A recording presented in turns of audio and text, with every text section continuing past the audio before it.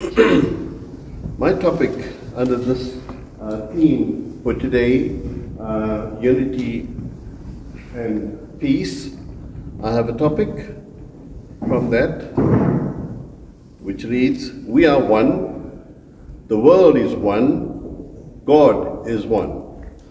And I've broken it down into the three sectors. We are one. We believe that we have a soul.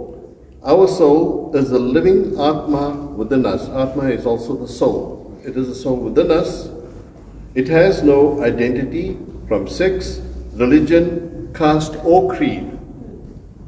It is nurtured by our actions, beliefs, and everything else we do. Sometimes we say things like, when we talk about another person, we say that person has got a good soul, and not that person is good.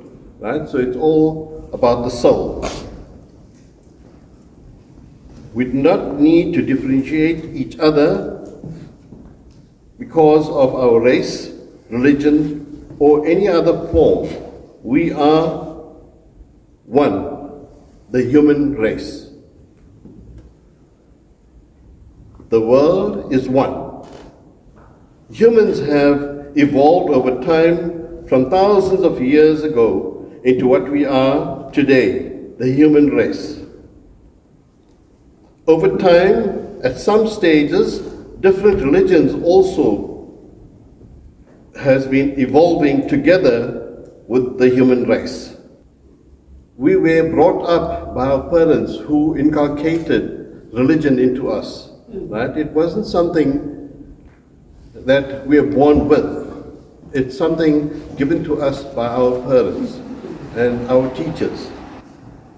It was according to their beliefs. Right? We're supposed to make our own decisions with the religious beliefs. Just like in our career that we choose, we go to school, we are taught things, and then we are given the opportunity to choose our career. How many of us have been given the opportunity to choose our religion at this time? Some of us do choose our religion in time, but not all. And it hasn't been mandatory. Like education, there's no mandatory teachings that we must choose this religion or that. It's a given choice from your parents and others in our community. Next, God is one. With these factors I just mentioned, why do we have differences with each other living on planet Earth? Warfare is all around us and has been initiated by a fight for, namely, political power, religious beliefs, and wealth. We can make a difference by having peace within us as humans, and it is by respecting all humans, irrespective of the cultural beliefs in religion and wealth, etc. Hinduism is the world's oldest religion, according to many scholars, with roots and customs dating back more than 4,000 years. But this does not mean that Hinduism should be the only faith. Each religion has chosen a path together. It is guided by holy books and idols or symbols and prophets referred to as God. We refer all these idols and prophets as our gods, no matter whoever you call God. It sometimes gets misunderstood as God. We misunderstand these symbols, these idols and prophets as God, instead of as messengers of God. So we should identify them as rather messengers of God. Hinduism is actually a way of life, apart from it being just a religion. It's a way of life, and it is solely guided by the scriptures. Saints, sages, sadhus, you must have heard of a lot of them, and people at large.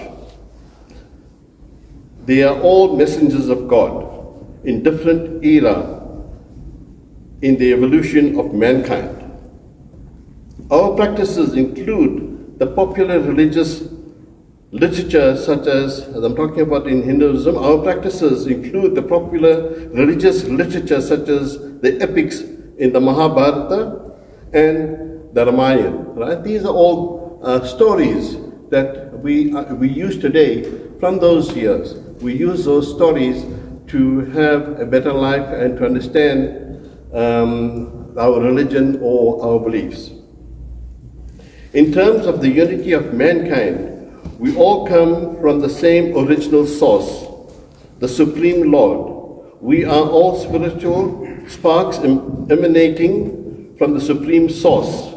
As we all share the same origin, we are equal to each other at the most basic level, our spiritual selves.